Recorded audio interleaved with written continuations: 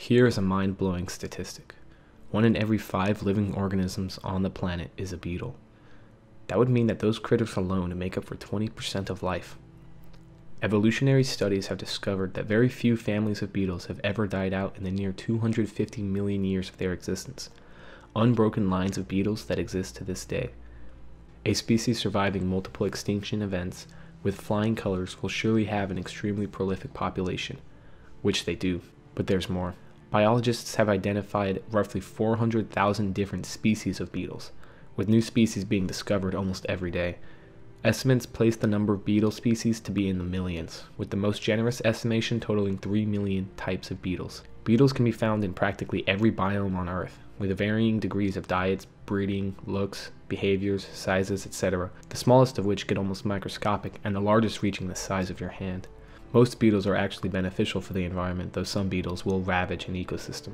Perhaps the most notable type of beetles are classified as dung beetles. Dung beetles, such as the scarab, will gather waste, form it into a ball, and roll it to a suitable space, effectively spreading manure and enriching the soil. Of course they do it for their own reasons, but it's an added benefit for ecosystems.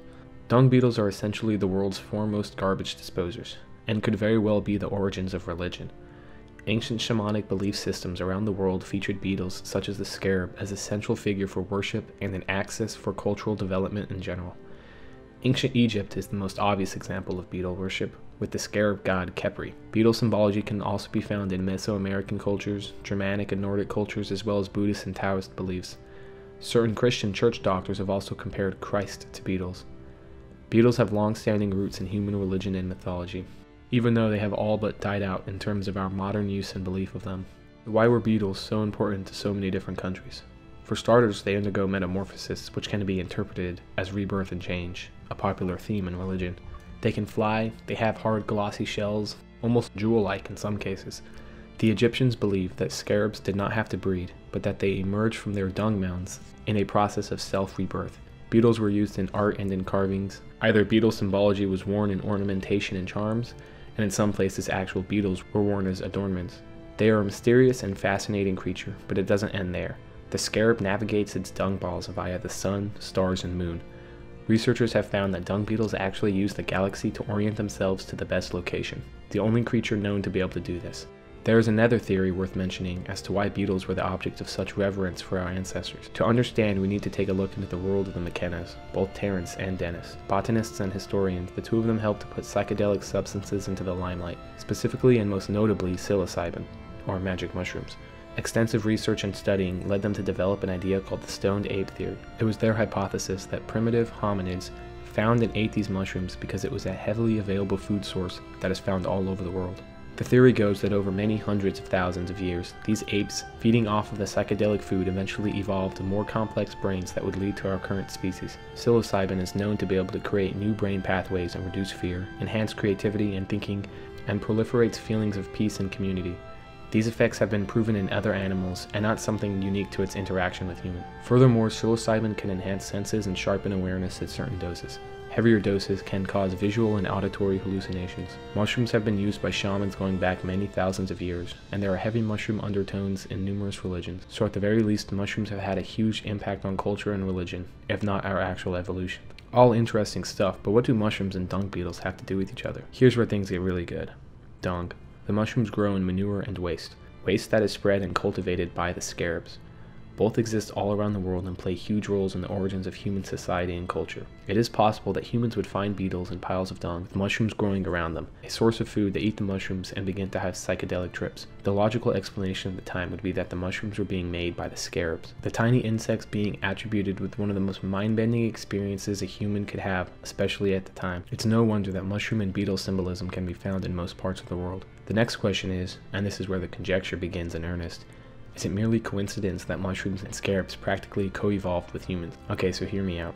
Terence McKenna entertained the idea that psilocybin mushrooms could be interdimensional beings, or some sort of evolved entity that places itself in the mushrooms in order to communicate or relay some type of message to any creature that consumes it, except for insects. Scientists have also discovered that psilocybin has adverse effects on insects, most notably reducing their appetites, which means the scarabs that seem to be cultivating these shrooms can't even eat them, so it's not for them. The psychoactive substance only affects animals. It is quite odd that there are so many beetles in the world, but in contrast there is only a handful of mushrooms with the psilocybin chemical.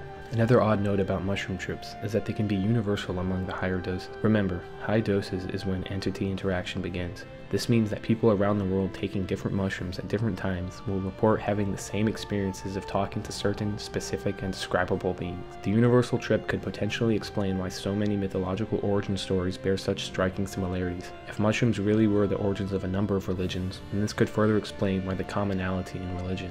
Another interesting note is some scholars will draw the connection between Jesus and Egyptian mythology. As stated before, Jesus has been compared to a beetle. But another theory claims that Jesus was a mushroom. Jesus as a person was only used metaphorically, and the body of Christ that was eaten in early stages of Christianity were really magic mushrooms. Sounds like an extremely bold claim. Yet in anecdotal evidence, mushroom users have claimed to see a Jesus-like figure in their trips. Perhaps Jesus wasn't a man, but an entity inside of the psychoactive chemical. The icon of the acorn is also common in early Christian architecture and art. The acorn is a symbol for the pineal gland, or third eye, something that is often associated with things such as psychoactive chemicals and trips. It is all very interesting, but so far just theory and conjecture. As bizarre as this all might sound, the reality of the fact is that it is completely within the realm of possibility. Scarabs using the stars to orient themselves and finding the proper location. They could be using it as a reference point, but what if they are practicing astrology?